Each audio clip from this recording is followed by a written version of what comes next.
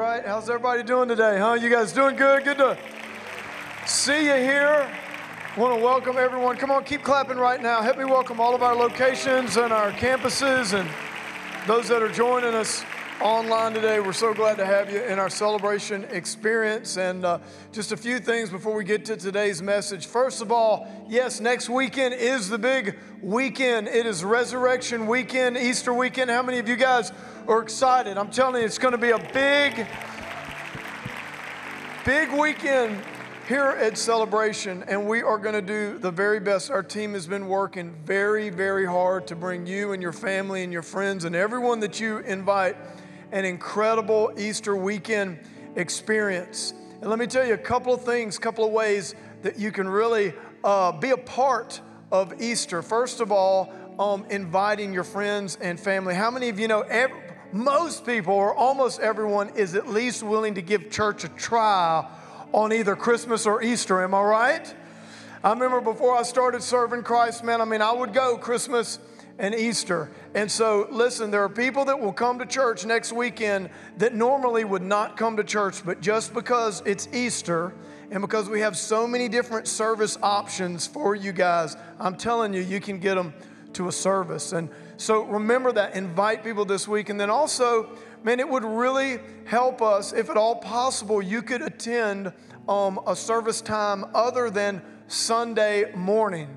And you saw we have Friday night, we have Saturday night. We're going to be real crowded in here, especially all three Sunday morning services, including our 12-12 service. Look, if this is the service that you can make or your friends or family want to come to, that's great. But I'm just letting you know it helps us the more people we can kind of get in those Friday or Saturday services. And then remember, the Sunday 5:30 service is always a great service if you have kids and for families, because we have the big Easter egg hunt extravaganza on the grounds here immediately following that 5:30 Easter service. So that's always a big one for us. And so make sure you get that info sheet as you leave. Also the Seder Passover, Paul Wilbur, who's over our Messianic Jewish Ministries now, is going to be leading that Jewish Passover, Messianic Jewish Passover experience on Thursday night. And so, man, experience Passover like Jesus and his disciples experienced. A very, very powerful experience. We want to make that available to you guys as well, and just max out Easter weekend. It's going to be awesome.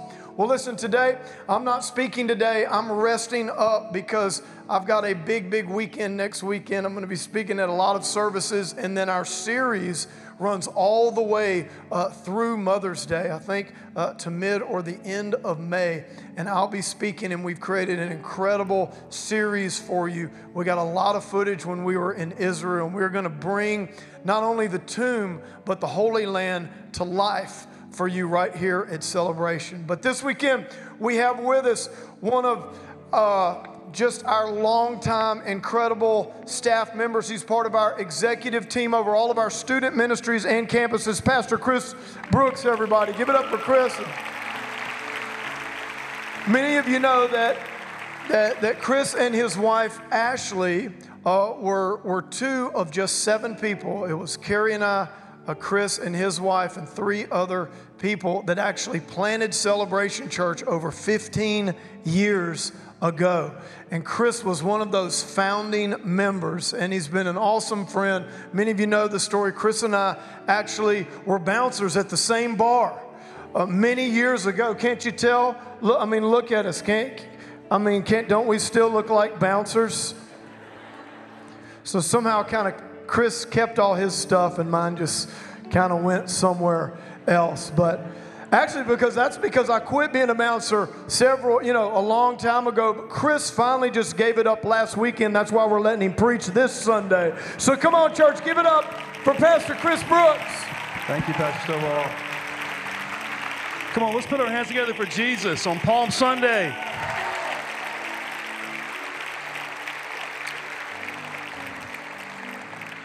Great to see you guys. It's great to speak to you today, and I want to greet our online audience, those up in the loft, and it's going to be a great day in God's house on Palm Sunday. You know, I found many people like to learn about God's voice, hearing God's voice. I know it's something I've always been interested in, and I want to continue to grow in. And I want to speak to you about a specific area of hearing God's voice this morning, hearing God in our hearts. And I want to talk to you about the subject, a hearing heart. Hearing heart. Let's pray together. Father, we thank you for a great day today, and we open our hearts to you, Lord, that we could leave our time together, change, Jesus, and closer to you. And everybody said, amen, amen. In Proverbs, it says this, above all things, guard your heart, for one translation says this, it determines the course of your life. I mean, can you get any stronger language than that? Above all things, guard your heart, for it determines the course of your very life, it says.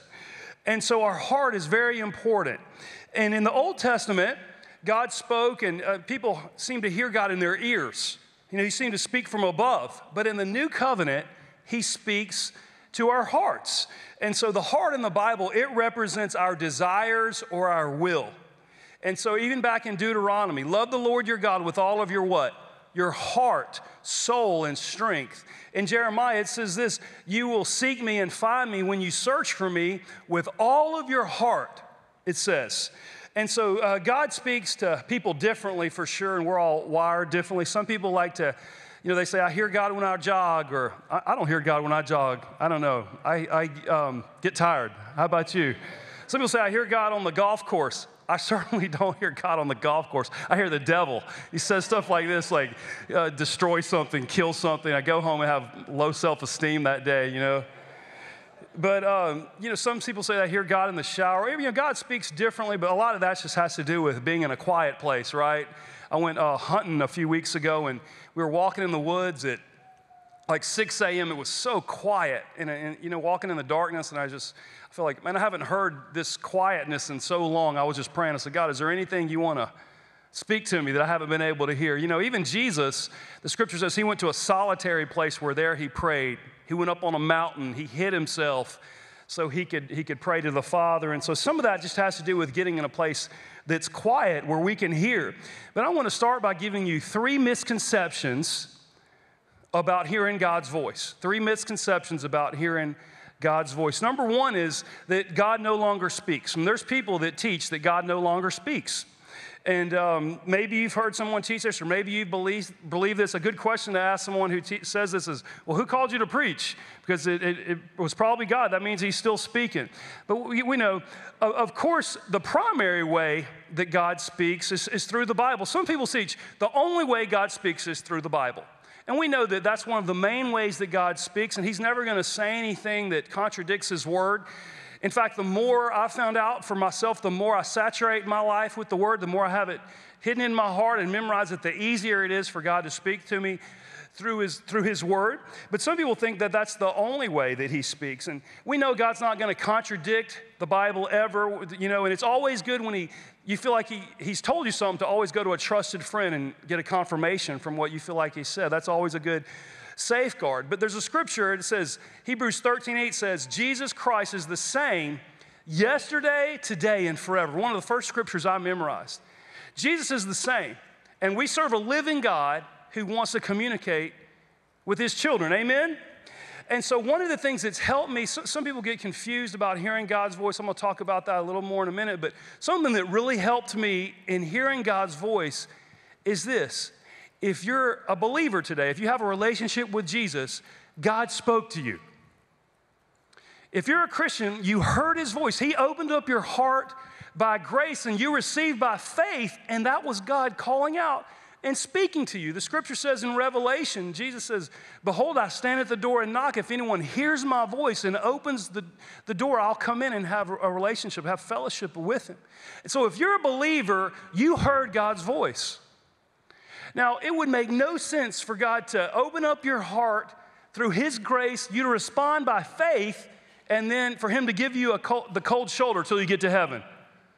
That makes no sense, does it? Why would God do that? And so he wants to speak to you. I remember years ago, this is probably 14 years ago, I was driving down 3rd Street to go see Ashley. She was teaching out at Fletcher Middle School. And I was just praying on the way there. And it was one of these times I was just praying to the Lord, and I was asking him, God, I really want to make my life count for you. I want to be used in your kingdom. And I was just praying those kind of prayers driving on the road. And man, if I've ever heard God's voice clearly, I felt like this is what he said. Chris, I didn't save you just so you could go to heaven. And I was even, I was like tearing up in my car. It was like God, and God just showed me. And the scripture says, think how crazy that would be.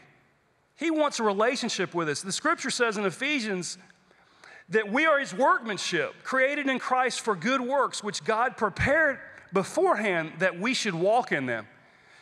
Another translation says that God has prepared paths for us to walk. And so God has assignments, purposes for us to do. And how's he going to show us that? He wants to communicate to us through our hearts. He wants to show us.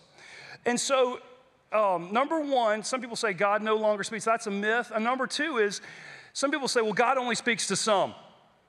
God only, and so sometimes we read the Bible and we see how God spoke to the prophets or the patriarchs. And that was true in the Old Testament a lot. He was speaking to people through priests, and people had to go to the priests. But the New Testament teaches us that we're a priesthood of the believers. We can all go directly to the throne of grace and hear from God ourselves. And so in Acts chapter 2, it says, and it shall come to pass, in fact, this is a fulfillment of a prophecy in Joel chapter 2. It says, it shall come to pass in the last days that I will pour out my spirit out upon all flesh. Your sons and your daughters will prophesy. Your young men will see visions, and your old men will dream dreams. What's happening here? God is communicating with people. It's the new covenant. It's no longer just going to be a select few, but he says, I'm going to pour my spirit out upon everyone. And you can hear the voice of God. God's trying to communicate. He says, it doesn't matter your gender. You're young or you're old. You're a son or daughter. It doesn't matter what your age or gender is. He wants to communicate with us. And so communication is vital in every relationship, isn't it? Think of a marriage. It's communication's everything in a marriage, isn't it? It's like blood is to the human body. It nourishes and sustains a relationship. If you remove communication, you no longer have a relationship. You just have a title. So communication is super important, especially in our relationship with God. I remember one of the first sermons, this was years ago, a sermon I heard, it was called Listening Prayer. And I'll never forget that title because it seemed like every time I went to God in prayer, I did all the talking. And that sermon really spoke to me, and it said, I need to learn to be more of a listener in prayer. Communication, it's a two-way avenue. And so the idea that God only speaks to some or God no longer speaks, those are myths. Let me give you a third one, is that hearing God is hard. Hearing God is hard. The scripture so clearly teaches, Jesus said this, he said, my sheep hear my voice. I know them and they follow me. I mean, that is as clear as he could put it, isn't it? He said, my sheep hear. I know them and they follow me. He couldn't have made it any clearer. But here's what happens. I think hearing God should be natural, innate. It should be something that we all do, but somehow we make it hard. And I was praying about this. I said, why do we make it hard? And I thought of a few things. I believe that we can grow in maturity and discernment and hearing God's voice. We certainly should grow in that, and we can grow in that. But in some ways, hearing from God, for me, has gotten harder since I was a new Christian. And here's why. Because when that which was once precious to us becomes familiar, we can lose our expectancy. We can lose our passion. And so why is that? When I was a new Christian, there was such a dependency to hear God's voice. I knew I couldn't do it on my own, and I knew I needed his help, and I didn't know what to do. And so there was a dependency and a humility and maybe even a childlike faith. I didn't have all the answers. And Jesus said that's the kind of faith that comes to God, a faith of a child. And so, having this idea of just a simple, expectant, childlike faith, that's a heart that's fertile soul for God to speak to. But sometimes we can drift from that, and it just becomes too familiar. We start to just kind of do it on our own. And then I also found out that I didn't really want to hear God's voice because I wasn't sure I wanted to hear what he had to say. So I remember I would pray and I'd be like, okay, if I really want to hear God's voice, if I really listen, God's going to say something like this: Chris, I want you to move to Africa and live in a hut and marry someone very unattractive all the days of your life, for thou must suffer for my name's sake. I just felt like I thought like it just had to be something sensational. First, I felt like God was going to make me suffer somehow if I really listened to him and obeying, and it would just be horrible. So I wasn't so sure I wanted to hear what he had to say. And then I got into this thing where, I just felt like hearing God, it's got to be something sensational. Like God's going to help me create the iPhone or something. Like he's going to, he's going to give me some just mega idea that only God could tell me. And it would be some sensational thing that he would speak to me about a nation or an invention or something, And so here's what I found out. God loves to speak to your identity. What does that mean? That means he loves to tell you that he loves you, that he's proud of you, that you're his son, that you're his daughter, that you can trust him. I'm telling you, if you don't believe me, I encourage you, go home this afternoon and just listen to that still small voice, and I will be surprised if you don't hear something like this. I love you. That's what God wants to know. That's what he wants you to know. And it doesn't have to be sensational. It doesn't mean you're going to move to Africa or something. You just listen to that, and I'm telling you, that voice, hearing his God will always flow out of that voice of encouragement, a loving father who wants to talk to you. Another way I felt like I made God hard is like this. I'm not really listening, but I'm hearing what I want to hear. Kids do that sometimes, don't they? And I make it hard by projecting my timing and my expectations on the Lord. So it's like this. I go to the Lord and I'm trying to listen to him, but I already know what I'm going to do. And I already know how and when I want something to happen, and it works more like this. God, would you do this, and this now and bless these goals? Amen. Thank you, Lord. That's much more how I would pray. And I wouldn't really listen to say, okay, God, what are you trying to say? What do you want in this situation? And I've found out it's a much better way to go to the Lord in prayer with a heart of surrender. And just say this, God, you're the Lord. I'm listening. In fact, I've been praying that much more the last couple of years. Lord, I'm listening. Is there anything you want to say to me? And not just coming to the Lord and just, trying to project all of what I want on him and calling it faith, but just listening to see what he says and calling it surrender. In fact, I found out it's much easier to say that he's in control than to believe that he's in control. And lots of Christians will say, well, God's in control. Hallelujah. Praise the Lord. But it's easy to say. It's another thing to believe it in your heart and walk in trust and surrender and go to the Lord and see what he has to say. And so maybe you've been confused about hearing God's voice. Maybe, you feel like you miss God. Those things happen to all of us. And I want to encourage you, don't give up.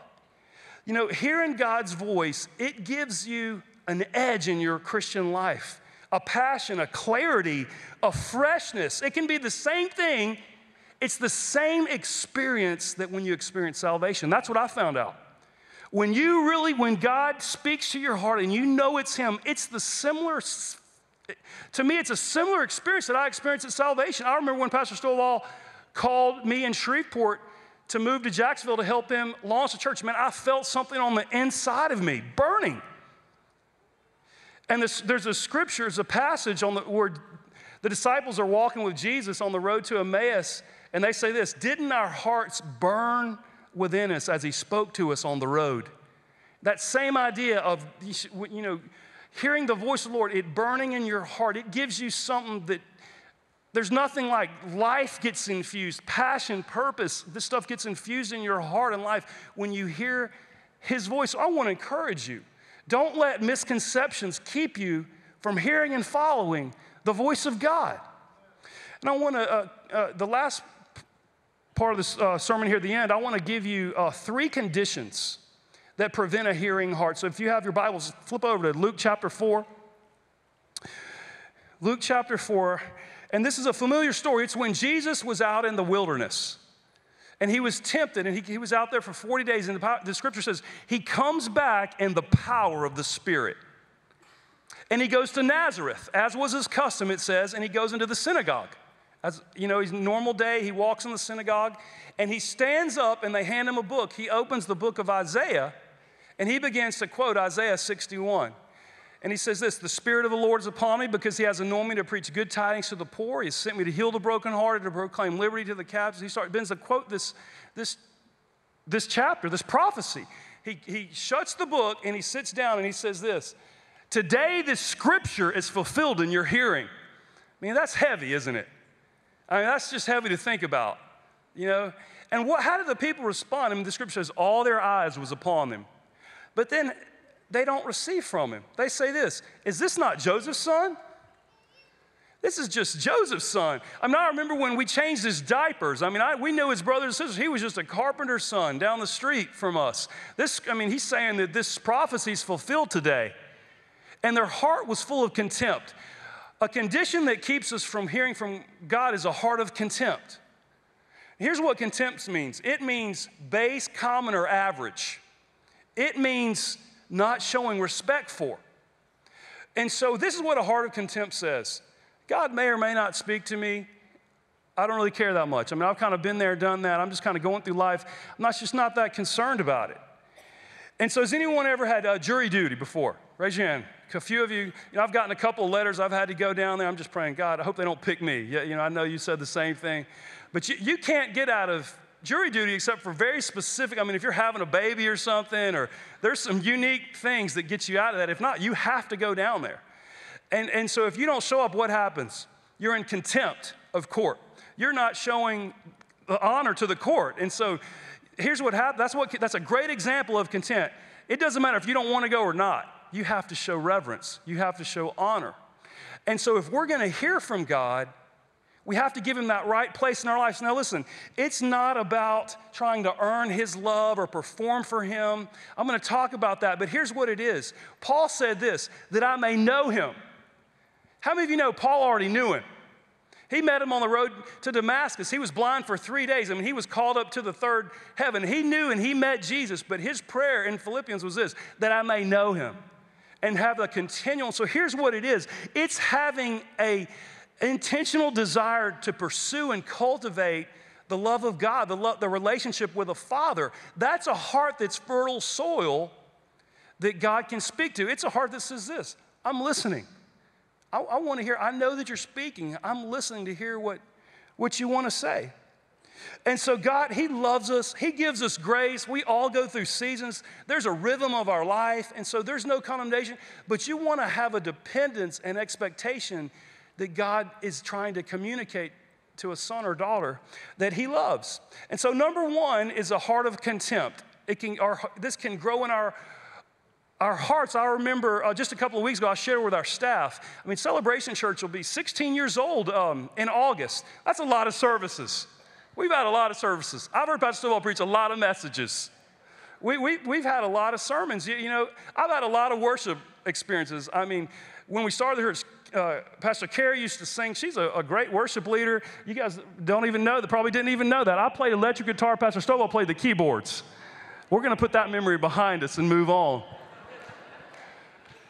Lots of worship experiences, lots of sermons. And so do you know what I told the staff a few weeks ago? What I do when I come in God's house, I try to do something like this. I don't do it every time, but a lot of times I'll say something like this. Jesus, I love you more today than I have ever before. And some of you have been worshiping Jesus for a lot of years, and you don't want contempt to grow in your heart. When that which is once precious becomes familiar, it's hard. It's hard to have that expectancy. And so just keep that fresh. Just say this, I love you today more than ever before. I'm here to worship you. I'm not going to get focused on the waves or the band. I'm focused on you, Jesus, because I love you. Amen. And just make that decision. Just make that decision now. A second condition is this, a heart of fear and shame. Let me explain what that means. If you flip in your Bibles over to Luke chapter 5, it's a story about Peter and Jesus. And so we went to Israel just a few weeks ago, and you're going to love the Way series where some of this footage we're going to show. It's going to be awesome. And this Sea of Galilee, I mean, Pastor Stovall, he loves fishing, so we knew he was going to try to fish in the sea. I mean, that's all he wanted to do. He says, can I get a net? Can I get a net? I'm going to fish. You know, so he fished in the Sea of Galilee. We were right where this story happened.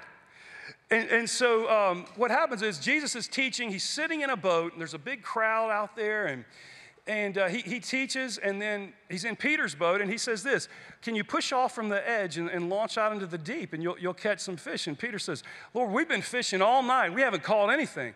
And he says, but at your word, I'll obey it. And so, of course, he starts to catch fish, and the nets are breaking. They fill the whole boat up. Another boat comes, it says, and Peter sees all the fish, and he says this, depart from me, Lord, for I'm a sinful man. And so sometimes we know that Peter, when he saw this, he was like, God, you're so good. That's kind of, to me, that's what it kind of means. You're just so good. I'm sorry I didn't believe you, But here's what I want you to know. A heart of fear and shame can keep you from hearing God's voice. If your filter is always trying, to filter out condemnation and shame, it can block you from hearing the voice of God. And God knew that Peter had issues, but he still spoke to him. And so the enemy wants to say this, when you get good enough, then you can hear God's voice. Or he wants to say this, God's not going to speak to you because you're not good enough. That's what he wants you to believe. And so the reality is, because of what Christ did on the cross, because he paid the price for all of our sins, Hebrews 4:16 says this, let us therefore come boldly to the throne of grace, that we may obtain mercy and find grace to help in a time of need. It says this, we can come boldly to the throne. There's no condemnation. We don't have to get good enough. We can come straight to the throne and talk to God. I found out that many times the enemy wants to keep us from God just when we need to come to him the most. That's called grace. We're never going to be good enough to come into his presence. That's why Jesus went to the cross and the veil was rent so we could come into the Holy of Holies 24 hours a day, 7 days a week. That's called grace. And so no more condemnation in Christ. I remember Pastor Stovall was just preaching a few weeks ago, something I wrote down, and he said this, I'm tired of condemnation. I'm over condemnation. I'm just sick of, this is what Pastor Stovall said. I remember he said, I got tired of being sick of condemnation. I'm getting it out of my life. I'm over it. I'm over it. I want to encourage you guys. Maybe you're at a place where this condemnation is keeping you from God. The scripture says, there is therefore now no condemnation to those who are in Christ. And you want to make a decision just like we said, I'm over that. I'm sick of condemnation. I'm not going to let that keep me from God anymore. I'm going to make a decision that there is no more condemnation. Nothing can separate me from his love. Whether I have a good day, a bad day, I make a mistake, I'm not going to let that enter in and block hearing the voice of God, a loving Father who wants to speak to me. And you can just make that decision that stuff is over in my life. Can I have a good amen? A third condition that keeps us from hearing God is an inward heart. And so there in your Bible, flip over to chapter 5, verse 17, it says this. Now it happened on a certain day as he was teaching that there were Pharisees and teachers of the law sitting. You could circle the word sitting. These guys are just sitting there. Who had come out of every town of Galilee, Judea, and Jerusalem, and the power of the Lord was present to heal them. You can underline that in your Bible, and that's just a powerful verse to me. It's always stuck out to me. The power of the Lord was present to heal them. Then behold, men brought on a bed a man who was paralyzed, whom they sought to bring in and lay before him. And when the crowd could not find how they might bring him in because of the crowd, when they found out how they couldn't bring him in because of the crowd, they went up on a housetop and let him down with his bed through the tiling into the midst before Jesus. And so these guys, they wanted to get their friend to Jesus, but there was such a big crowd, they brought him in through the roof. And so to me, it's two different pictures of two different hearts in the presence of Jesus. The power of the Lord was present to heal, but the Pharisees and the lawyers, they didn't get it. They missed it. Why? Because of their hearts. They were religious. They were kind of looking down their nose a bit. These other guys said, man, Jesus is here. The power of the Lord is there. I just need to get this guy to Jesus.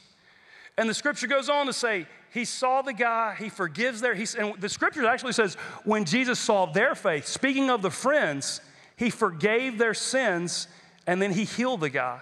Of course, the Pharisees said this, who is this man that thinks he can forgive sins. Can you see two different conditions? One is an inward heart, and one is an outward heart. And if we want to hear God's voice, what I've learned is if your heart is for others, you'll begin to hear the voice of God much easier and much clearer. Why? Because God is always looking for someone to share. He wants you to share his love with someone. And when you have a filter like this, who can I encourage? Who can I love? Who can I comfort? You'll start to hear God's voice because the scripture says he has called us to be ministers of reconciliation. That means that's a part of our job, is to go out and restore a relationship with people who have broken fellowship with a loving Father who so desperately wants them to know him. And so when you start to say this, who can I encourage? Who can I comfort? In your own family, at your jobs, in your neighborhood, who can I just share an encouraging word? You watch how God begins to speak. When our hearts turn inward sometimes, it's harder to hear. That's what I found out. When you start to turn that to encouragement, exhorting, comforting others, you'll start to hear again. And you'll be so surprised how God will say, Chris, I want you to encourage that person. And you step out and obey, and they'll be like, man, I can't believe you said that. That's just what I needed today. An outward heart is a fertile soil for a heart that hears God. I want to close here with a story. I mean, years ago, this was when the church was new, and we don't do a lot of weddings in our buildings, so I've done weddings all over Jacksonville. Every nook and cranny of Jacksonville, I've done weddings in, I feel like. And so Pastor Stovall and I joined a gym. It was right next to our office when we first moved here, and the Lord just gave me a burden for the manager there who signed us up. So I just began to pray for her, and then she comes up to me one day and she says, "Are you a pastor?" I said, I don't look like a pastor. Aren't you surprised she asked that? She says, "Are you a pastor?" Yeah, and I said, "Yeah, I am." And she said, "Well, do y'all do weddings?" I said, "Sure." I feel like people don't invite me to do weddings anymore because I feel like I look like Stone Cold Steve Austin or somebody in their wedding picture. They don't want like a WWE character in their wedding photo or something. So anyway, she comes and invites me to do a wedding. So I said, "Come over to our office." And I just began to share with them. I said, "So tell me about your relationship with the Lord."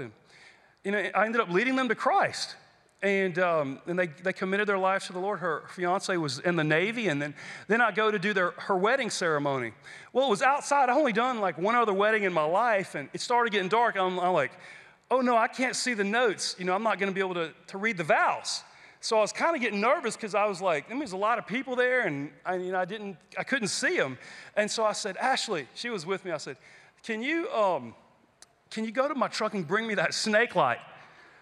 And I'll tie it in the tree behind me, and it'll shine down on my notes, and I can do the ceremony. So she did. I rigged it up in the tree behind me, and I read the notes there and performed the ceremony. It was funny because it was all of these bodybuilders. They were all sitting out in I call it the bodybuilder wedding. They were all sitting out there all swole up. During the ceremony, I looked out and saw them. And so I did the wedding, and then, there was some sweet iced tea left over from the ceremony. And so I stuck it in the back of my truck, and I forgot about it. Let me tell you something. You might be a redneck if you have a snake light in your truck driving around looking for a wedding ceremony to perform. And then this is a true story, someone sent me an email, and it said this. You might be a redneck if you drive around with sweet iced tea in the back of your truck looking for a party. The reason I tell you this story is, God gave me this burden for this young lady, and I began to pray for her and talk to her. Next thing I know, she's getting married. I'm doing this ceremony. They end up coming to our church, and I'm not making all this up. She ends up coming. Her parents, the groom, his parents, her brother, her sister, the wedding coordinator, all of these families began to come worship at Celebration Church from an outward heart.